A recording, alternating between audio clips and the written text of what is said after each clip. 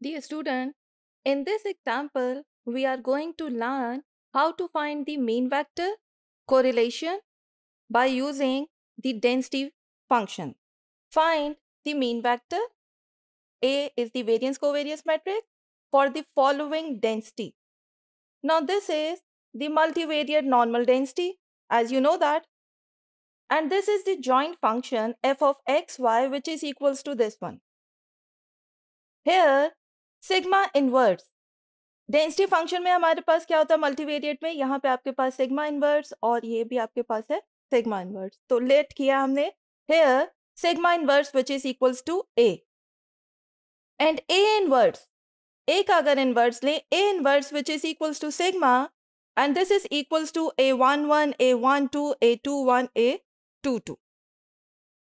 Also find sigma square x, sigma square y and the correlation xy, or we can say that the sigma square x which is equal to sigma 11, sigma square y which is equals to sigma 22.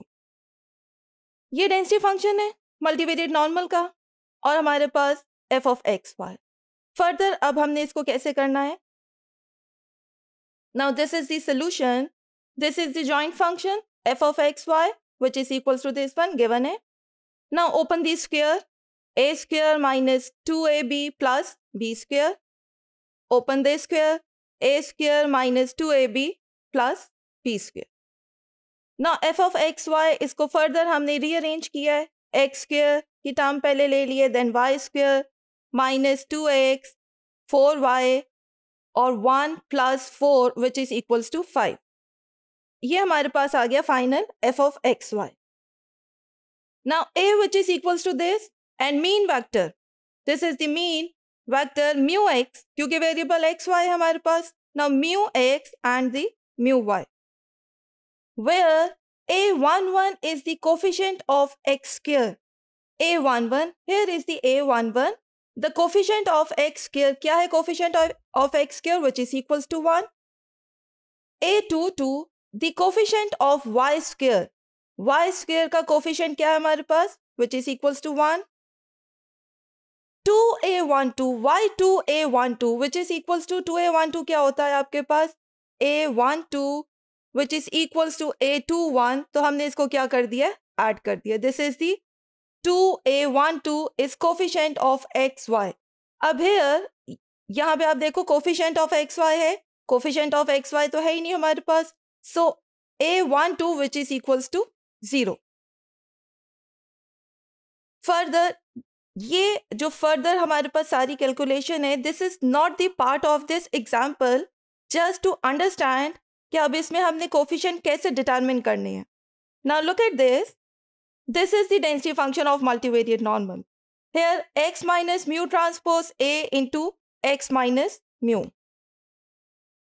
This part where x minus mu किसके equal है x minus mu of x, y minus mu of y. We know that the x minus mu of x and y minus mu of y. यहाँ पे क्या है transpose, हमारे पास ये vector है, vector को हमने ट्रांसपोज में लिखा.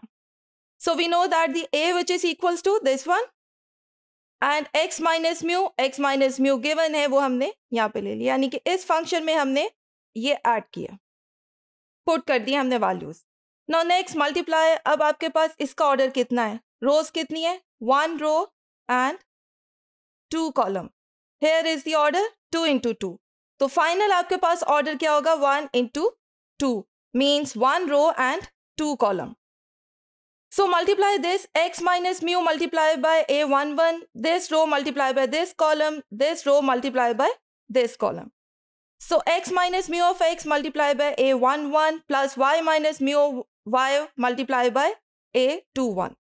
First value. Now the second, this row multiply by second column, x minus mu multiply by a12, y minus mu multiply by a22. Third function as it is. अभी हमने first 2 को solve किया, then multiply कर लिया. ये आपने सारी इसकी कैलकुलेशन ओपन हो गई है, यहाँ से भी हमने कैलकुलेशन ओपन की है, तो ये रिजल्ट आ गया फॉर लास्ट.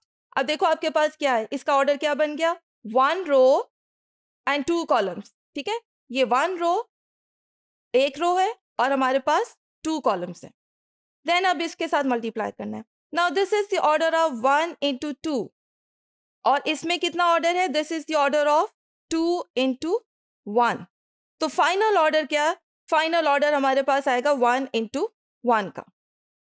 नेक्स्ट अब आपके पास ये पूरी रो मल्टीप्लाई होगा x minus mu plus second row, second ये आपके पास कॉलम है, this is multiply by y minus mu. वो सारी मल्टीप्लाई करके फाइनल आपके पास ये रिजल्ट आ रहे हैं। ये नाउ लुक एट दिस, मैंने डिफरेंट कलर्स में इसको किया है। a11x²।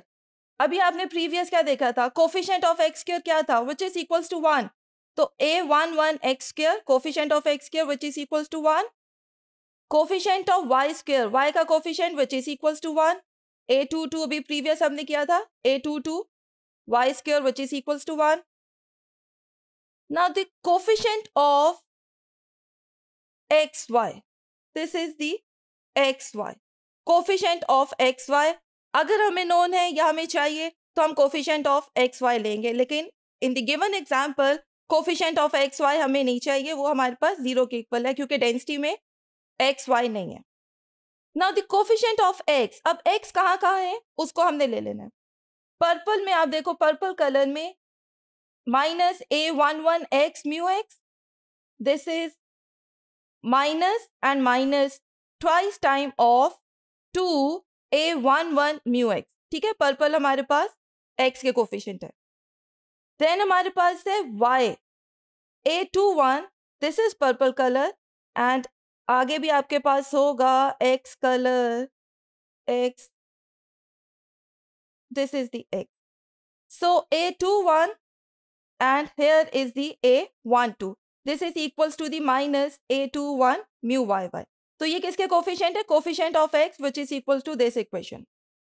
Similarly coefficient of y, y कहाँ पे है? हमने y वाले कोफिशिएंट्स को भी सेपरेट कर लेना है। यहाँ पे आपके पास हो गया minus a22 y mu of y और दिस माइनस, ये आपके पास माइनस माइनस हो गया minus twice time of a22 mu y। Coefficient किसका है? y का। देन दिस वन, अब ये आपके पास क्या है? a21 और a12, इसको हमने लिया तो minus twice time of a12 mu of x। ये हमें चाहिए coefficient of x and the coefficient of y, but ये सारा एग्जांपल आपको जस्ट अंडरस्टैंड करने के लिए कि कोफिशिएंट कहाँ से आ रहे हैं, जस्ट वो बताना था। Now a11 which is equals to 1, क्यों? क्योंकि कोफिशिएंट ऑफ a हमारे पास 1 है, a22 का कोफिशिएंट हमारे पास 1 है and a12 the coefficient which is equals to the 0। ठीक है, a की वैल्यूज हमारे पास आ गई। Also the coefficient of x, अब x की हमने देखना है, कोफिशिएंट ऑफ x की ये इक्वेशन हमने डिटरमिन कर ली है।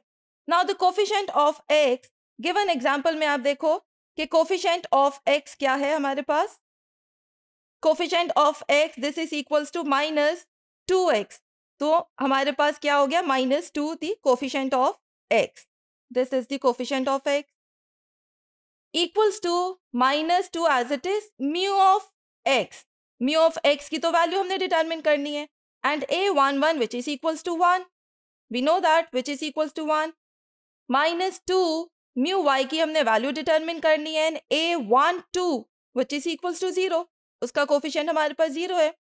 फर्दर हमने इसको सॉल्व किया, माइनस माइनस से कैंसिल आउट हो गया, 2 यहाँ पे आपके डिवाइड हो जाएगा, 2 कैंसिल हो गए 1, तो mu of x which is equals to 1।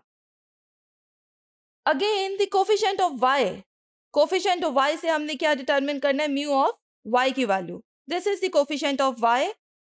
Here the minus 2 mu a22 minus 2 mu x a12, ये हमने वैल्यू अभी डिटरमिन की है, ये इक्वेशन पूरी हमने डिटरमिन कर ली है। Now the coefficient of y, अब डेंसिटी में आप देखोगे तो कोफिशिएंट ऑफ y हमारे पास क्या है? Minus 4 which is equals to 2 mu y की हमने वैल्यू डिटरमिन करनी है, a22 का कोफिशिएंट 1, a12 का कोफिशिएंट 0। फर्दर आपके पास माइनस माइनस कैंसिल हो गया, 2 इक्वालिटी के साइड पे जाके डिवाइड हो गया, देन कैंसिल आउट होने के बाद म्यू y की वैल्यू आ गई है 2। Now the mean vector, this is the mean vector, mu of x की वैल्यू डिटरमिन हो गई 1 एंड म्यू ऑफ y की वैल्यू डिटरमिन हो गई है 2। तो हमारे पास एक पार्ट हो गया एग्जाम्पल का सॉल्व के मीन वेक्टर की वैल्यू डिटरमिन हो गई। Now here mu x which is equals to 1, mu y which is equals to 2. To find sigma x square, sigma y square and the correlation, we proceed as follows. A हमारे पास है, this is आपके पास अभी देखो ये क्या था, sigma xx किसके equal है, which is equal to sigma x square which is equals to sigma xx. previous भी मैंने ये लिखा है which is equals to this. So sigma xx 1, sigma xy 0, sigma xx xy 0 and the 1. Then find the correlation. Correlation किसके equal होती है, which is equals to the covariance over variance square root. Variance of x into variance of y square root. 0 covariance किसका था, xy which is equals to 0, and the covariance of x, this is the variance of x which is equals to 1. Variance of y, this is the variance of y which is equals to 1. After calculation हमारे पास correlation किसके equal आ गई है, this is the 0. So हमने इसमें क्या find किया, mean vector भी find हो गया हमारे पास, and the correlation matrix, correlation भी हमने फर्दर फाइंड किया.